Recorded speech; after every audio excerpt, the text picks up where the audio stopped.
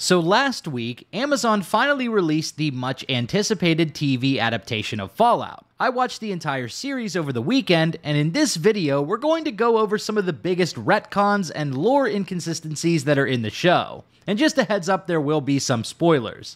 I have very mixed feelings about Fallout on Prime, because on one hand, they absolutely nailed the aesthetics and vibe of Fallout. The show is very dark and gritty, much more brutal than I was expecting, and they captured the iconography of the series very well, even down to using sound effects from the games for things like the Pip-Boy, computer terminals, and power armor.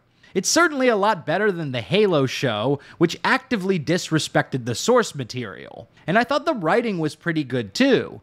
I was captivated by the individual storylines and most of the characters in this show. I'm particularly down bad for Lucy, who was played by Ella Purnell. She's a total baddie and did an excellent job in this role. But unfortunately, Amazon's Fallout also made some significant changes to the lore of the series, even to the point of completely retconning important events and locations. Now, if you're unfamiliar with Fallout lore, or are just sort of watching the show casually, then you probably won't care about these details.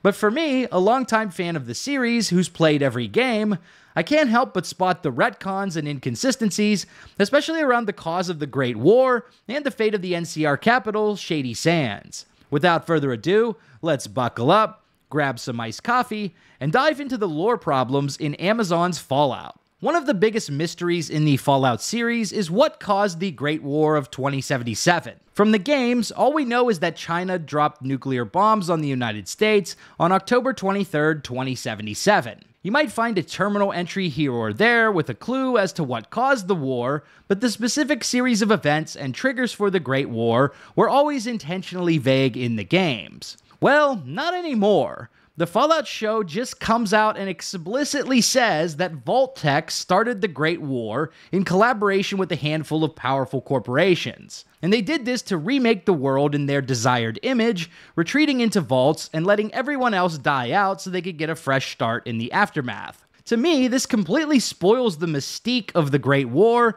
and it massively changes something that was deliberately left open to interpretation for over 25 years in this series.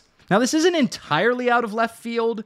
Bethesda did drop some hints in Fallout 4 that suggested Vault-Tec may have started or influenced the start of the Great War, but it was still unconfirmed. Not anymore, though. And since Amazon Fallout is apparently canon according to Bethesda, we now must accept that Vault-Tec and a few other corporations orchestrated the Great War for financial and political gain. Now, you could try and weasel your way out of this by saying that the war started anyway before Vault-Tec initiated its plans, but it's very clear that they are saying in the Amazon show that Vault-Tec started the war. It's not an implication, they're basically just saying it. How can you guarantee results?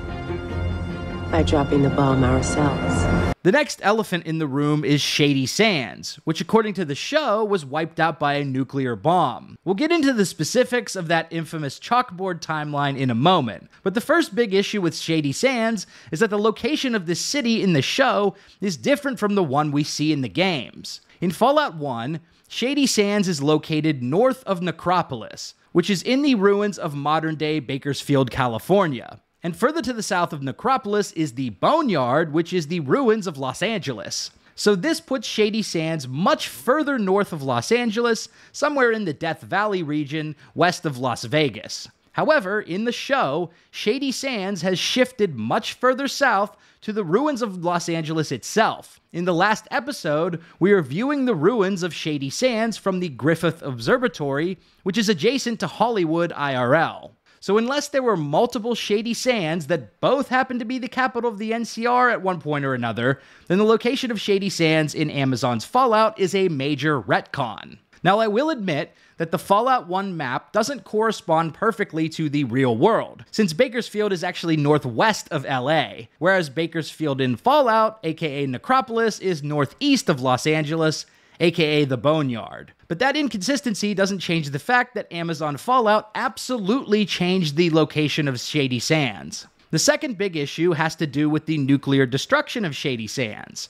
In the show, Lucy and Maximus visit the ruins of Shady Sands, which is now a giant crater destroyed by a nuclear bomb. We later learn that the town was bombed by Lucy's father, Hank, who is a Vault-Tec employee too, by the way. And he did this basically in a custody battle with his ex-wife, which is kind of crazy. And in episode 6, Lucy walks into a classroom in Vault 4, which has a timeline of Shady Sands written on a chalkboard. The last two things shown on this timeline are the quote-unquote fall of Shady Sands in 2277, followed by an arrow pointing to a nuclear mushroom cloud.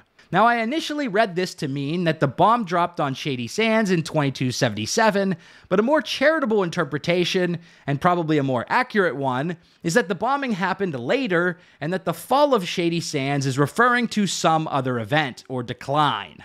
Here is why this detail is so important. Fallout New Vegas takes place in 2281, and the NCR is a major faction in that game's story. Nobody in Fallout New Vegas ever mentions a nuclear bomb dropping on Shady Sands, which is the capital city of the NCR. So if the Fallout show is claiming that Shady Sands was turned into a nuclear crater in 2277, they are essentially rewriting the history of Fallout New Vegas.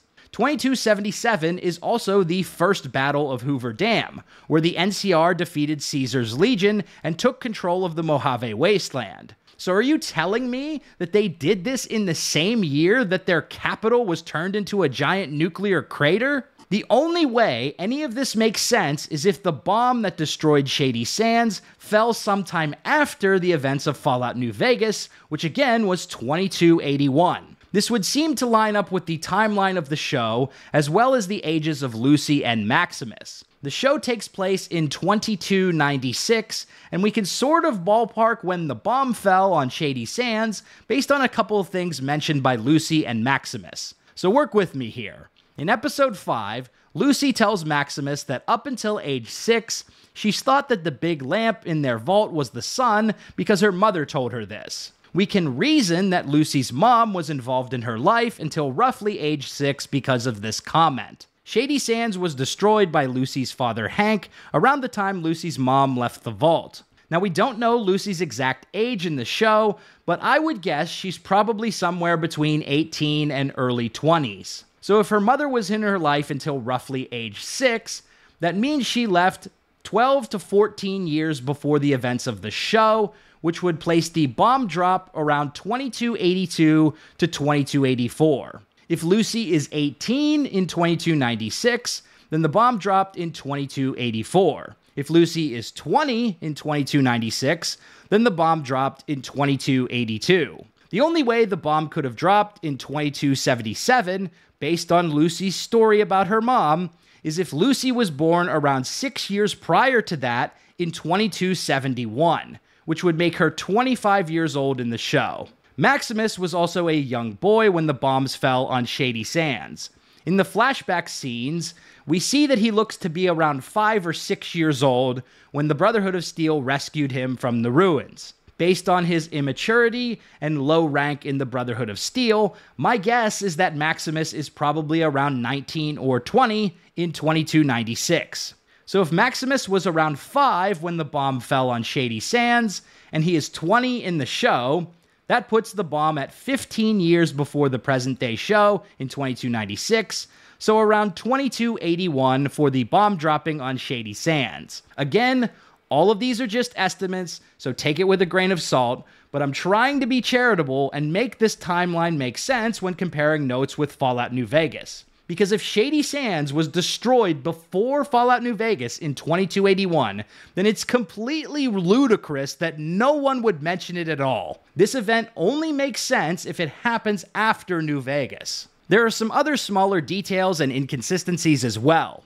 For instance, we see the ghoul Cooper consuming some kind of magical vial that prevents him from turning into a feral ghoul. This is never explained, and I don't think it's ever been seen in the Fallout games before. These things are just referred to as vials, and it looks like a piss yellow liquid. So I don't know, this is a weird detail. But the ghoul's lore has been getting more and more ridiculous as time has gone on with this series, especially after Bethesda took over. In the first game, they were just people with leathery skin who just got a bit too much radiation poisoning. But other than that, they were normal, unless they went completely feral and lost their minds. But by Fallout 4 and the Amazon Prime show, they are immortal zombies who can survive for hundreds of years without food or water, but they also need to drink piss vials to keep from going feral, unless they are trapped in a fridge, in which case they are completely fine. I don't know, it's just completely ridiculous, dude. The Amazon show also changed the lore of the Gulpers, which were an enemy type first introduced in Fallout 4's Far Harbor DLC. Gulpers are mutated salamanders who have grown massively because of the radioactive fog that enveloped Far Harbor. Gulpers also appear in Fallout 76, which takes place in West Virginia. And yet, we also see Gulpers all the way across the country in California, but they are not just simple mutated creatures anymore, but failed experiments from Vault-Tec. The main experiment of Vault 4, which Lucy uncovers in the show, was an attempt to create human-fish hybrids that had greater radiation resistance. The resulting experiments produced a number of abominations, and in the last frame of the video that the Overseer shows Lucy, we see a Gulper. So I guess Gulpers are human-fish hybrids now, and not just mutated salamanders?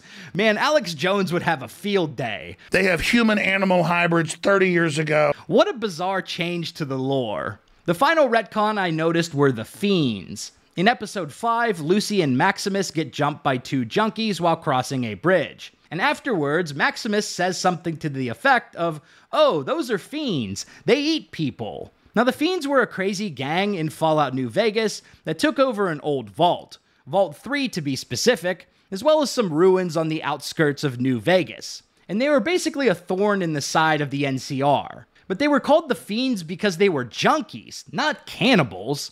Correct me if I'm wrong, but I don't think there was any mention of the Fiends eating people in New Vegas. So why are they suddenly changing the meaning of the word in this show? At the end of the day, I still really enjoyed the Fallout show, but I just wish they would have nailed down more specific details on the lore. If you do have Amazon Prime, I do think it's worth checking out the show for yourself and seeing if you like it. But yeah, I don't know. I just have mixed feelings about it after watching it, because on the one hand, they nailed the vibe of the show, but on the other hand, they really changed some things about the lore that I didn't particularly like. So let me know what you think about Amazon's Fallout show in the comments below.